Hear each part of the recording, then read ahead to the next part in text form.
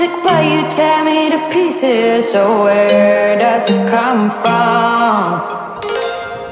A scene that keeps playing on repeat, ignores the rule of thumb. Oh, where does it come from? Oh, where does it come from? All your emotions with your heart on your sleeve. What a day. There has been very few races in my somewhat long professional career where I have wanted to pull out of the swim, but today was one of them. Nothing was feeling right. Didn't feel like myself. Big travel, maybe not enough time here, but yeah, maybe picked up a little something from Izzy and Rennie when they got back. They got a little sick. So the deck was stacked against me today, but you know, that's what racing is, right? You got to put out what you have on the day, and I'm happy to say I was able to do that somewhat successfully today with the second place finish. Yeah, some days you can just tell when you're not as sharp as you normally are on race day, and kind of right away in the warm-up I could feel I was just kind of lacking a little pop, just really sluggish and just tired, and just felt really tired. So it wasn't surprising when the gun went off. I lost probably 50 meters to the guys pretty quickly. Hopefully we have some video to show you, but I think I took about 3 steps into the run-in and hit a little divot in the sand and just took a face plant. So I knew from about 3 steps into that swim that it was going to be a hard day. But you know, luckily I've got some great swim fitness from my training in Australia this summer. So I was able to kind of crawl back up to the front of the race and came out of the water with Igor and one of the young Brazilian ITU guys who you could tell kind of running out of the water, he had that ITU speed in him. So a little caveat to talking about not feeling good. There aren't excuses in racing. You know, there are facts.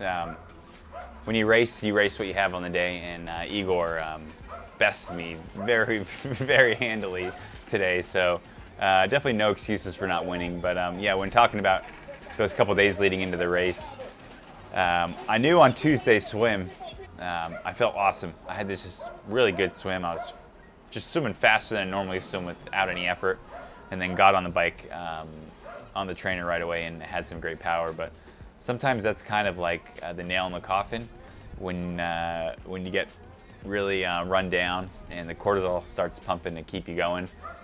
Sometimes that last really good session is just the cortisol trying to keep you afloat, and then you just crash when you take that easy day. So I definitely crashed on Wednesday. I cut all my workouts out, finished packing, took a nap, and then went to the airport. So yeah, I knew kind of coming here that it was going to be every race is a challenge, but it was going to be a little bit of a different challenge. I love coming to Brazil. This is the 5th Ironman event that I've done out here, branded event, and I did an ITU race way back in the day here. But it's such a great community, great people, and I got to really experience all the love and the positive energy pre-race here in Floripa.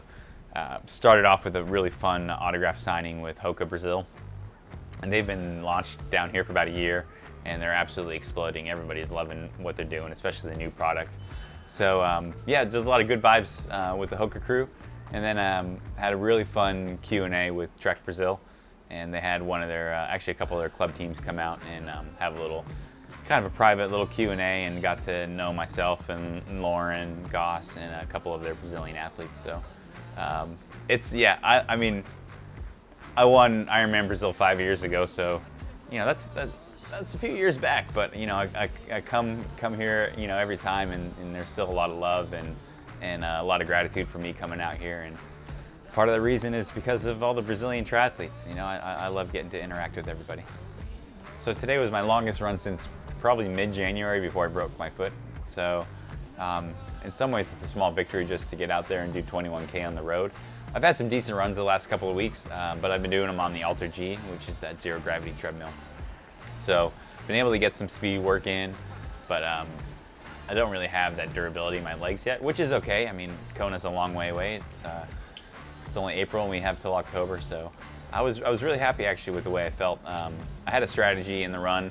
You know, there were several guys around me, and I really just tried to, you know, to break the chain on that second lap.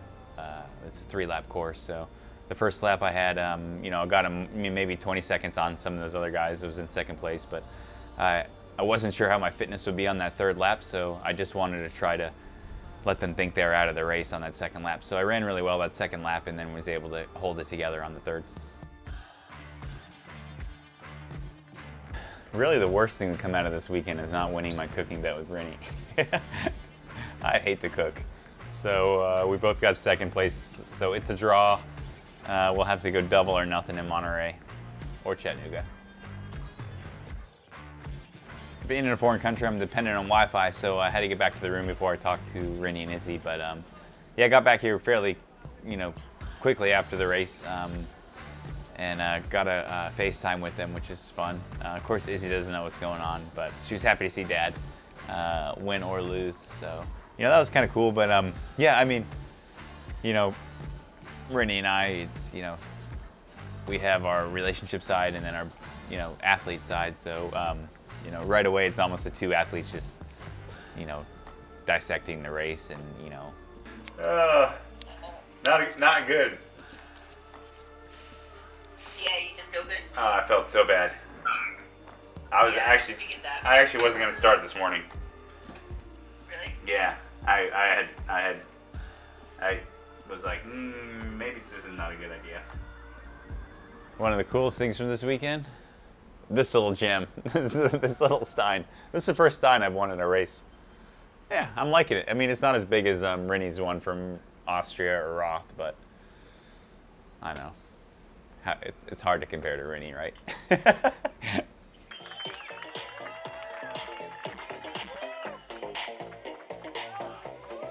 Ironman 70.3 Florianopolis. Tem a festa! Os nossos campeões têm banho de Schwarzstein. Parabéns! Igor Morales, Tino Urbano, Yuri Minuto.